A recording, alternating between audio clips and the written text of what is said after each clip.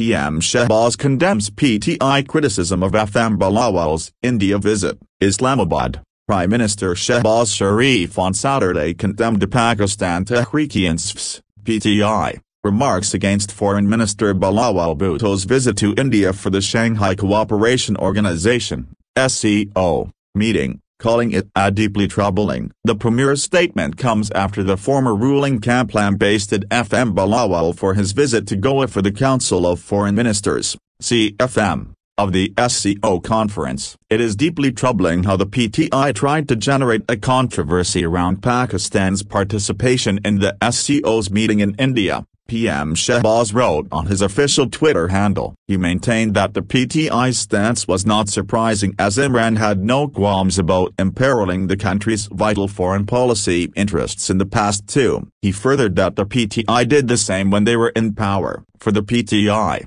everything including the conduct of interstate relations is a plaything. PTI chief Imran Khan, during an earlier court appearance, told media personnel that the foreign minister's trip suggested that the incumbent government recognized the events of August 5, 2019, wherein India revoked Kashmir's special status. He maintained that August 5 was the reason his government broke ties with India.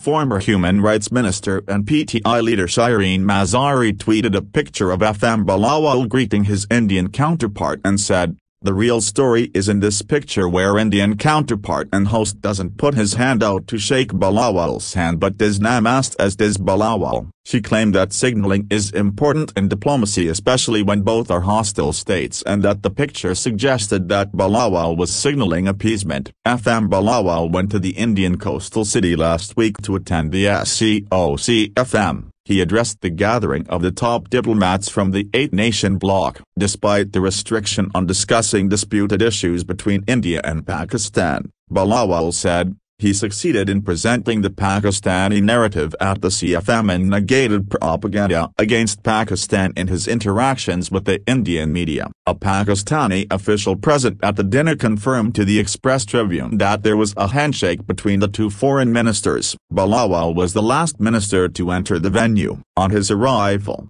Indian External Affairs Minister S. Jaishankar stood up and shook his hands. The official, however, downplayed it as a routine courtesy. Another official part of the Pakistani delegation said that they were treated well so far. "They treated us the same way as other delegates. The environment was cordial and positive," the second official said.